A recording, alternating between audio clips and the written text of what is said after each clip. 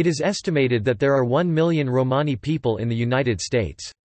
Though the Romani population in the United States has assimilated into American society, the largest concentrations are in Southern California, the Pacific Northwest, Texas and the Northeast, as well as in cities such as Chicago and St. Louis.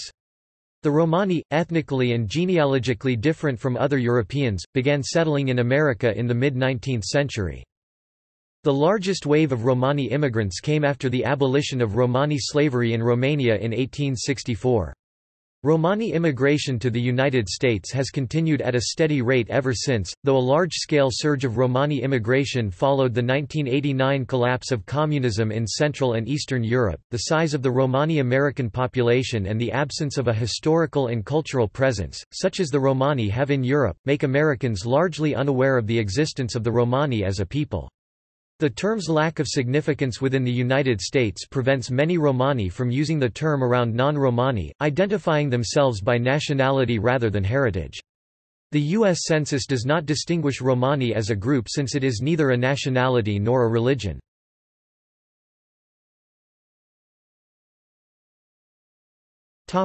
History.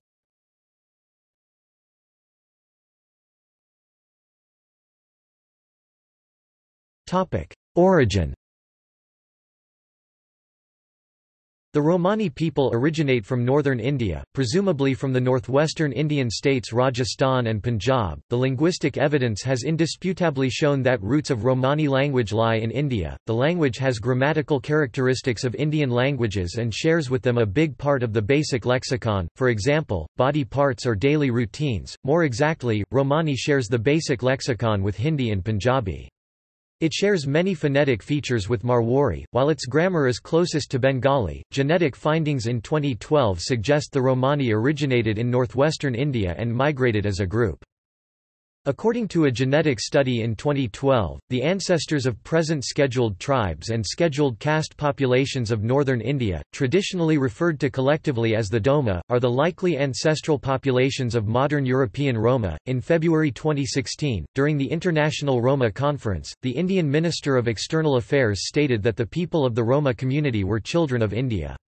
The conference ended with a recommendation to the Government of India to recognise the Roma community spread across 30 countries as a part of the Indian diaspora.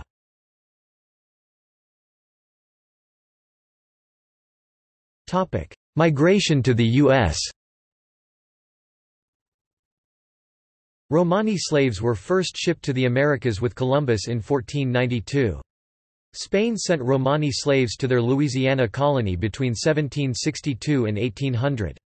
The Romanical, the first Romani group to arrive in North America in large numbers, came to America from Britain around 1850.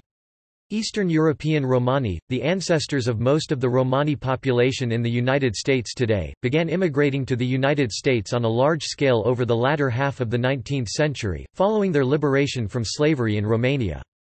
That wave of Romani immigration comprised Romani-speaking peoples like the Calderish, Makvaya, Lavari and Chirari, as well as ethnically Romani groups that had integrated more within the Central and Eastern European societies, such as the Boyash of Romania and the Bashalde of Slovakia. Romani immigration, like all Central and Eastern European migration, was severely limited during the Soviet era in Central and Eastern Europe but picked up again in the 1990s after the fall of the Eastern Bloc.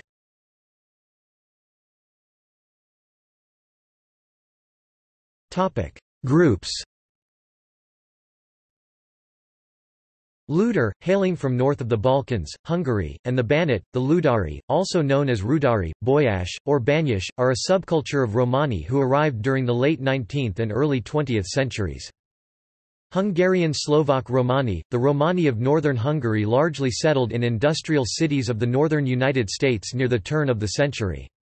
Among Romani from these areas were Ala, Romungar, and Bashalde immigrants. They were noted for their musical traditions and popularized Romani music in the United States by performing in cafes, night clubs and restaurants.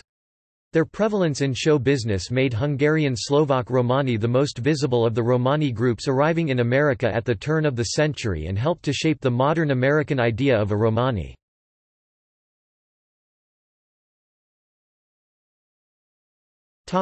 Notable people.